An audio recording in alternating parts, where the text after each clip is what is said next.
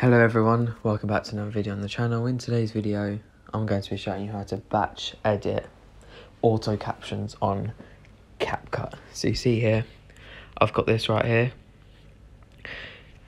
these auto captions, and what you're going to have to do if you want to batch edit it is you're going to have to click on the one that you want to batch.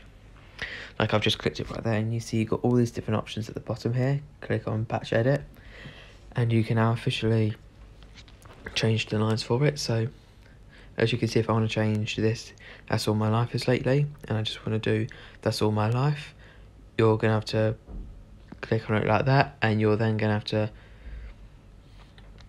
to like press like space. Like if you press a space, it'll spread out like that, but for me, if I press the return,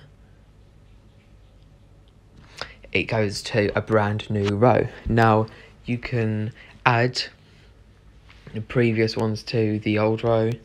If you want to, you just go click the X back, and you can do it like that.